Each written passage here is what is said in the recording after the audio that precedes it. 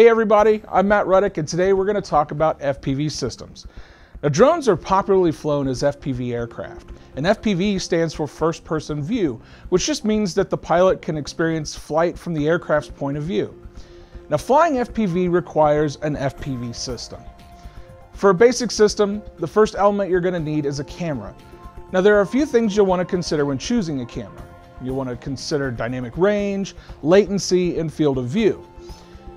Let's talk about dynamic range. That refers to the amount of shadow and highlights that you can see together in a single image. Why dynamic range is extremely important because the camera needs to handle large differences in brightness throughout a flight. If you're unable to see past blinding light of the sun, there's a good chance you might miss your next gate or just crash altogether. Now, latency is how long it takes for a single frame of video to go from your camera over to your goggles. Now, imagine seeing a video a fraction of a second after the video is captured. That means your reaction on the sticks will be behind by that same amount. Now, trying to avoid a tree, if you have too much latency, you could change direction, but in reality, you've already crashed. Now, the latency needs to be minimal to have a good FPV experience, and that's why we still fly with these relatively low-resolution cameras, as they provide much less latency than an HD camera. And remember, the faster the FPV aircraft, the more important that low latency can be. Finally, the lens field of view determines how much of the world the camera can see. A good field of view will provide great spatial awareness without being disorienting or distorting the image. Now, there are two types of cameras.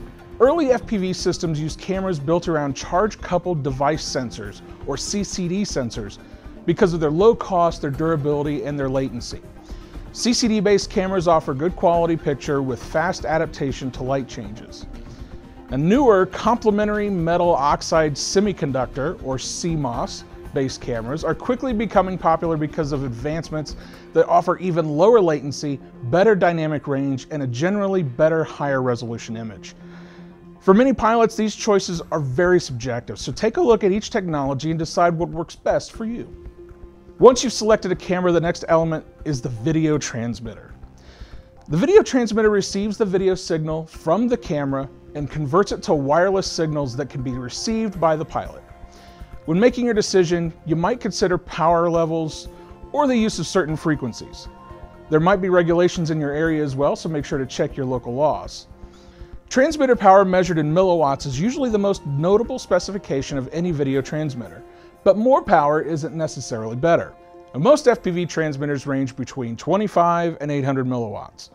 They're also available in several different frequency ranges such as 900 megahertz, 1.2 gigahertz, 2.4 gigahertz, and 5.8 gigahertz.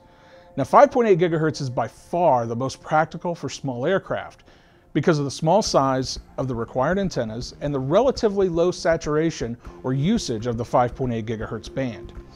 Now, if you plan to race and organize races, be sure to make sure that the VTX you choose supports the frequencies that are required, such as race band. Now, once you have your camera and video transmitter, the third element is the video receiver. The video receiver picks up the wireless signals sent out by a video transmitter and converts them back into a video signal, which is then sent to the display or FPV goggles. Some FPV goggles and head-mounted displays might have a built-in receiver.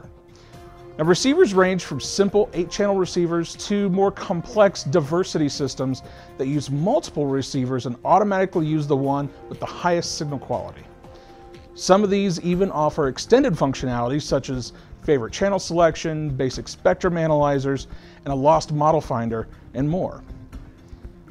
There are also specialty dual receivers that reconstruct the video signal to minimize interference and breakup. These are still new to the market, but they are offering promising results. Now, the last element in the FPV system is the display.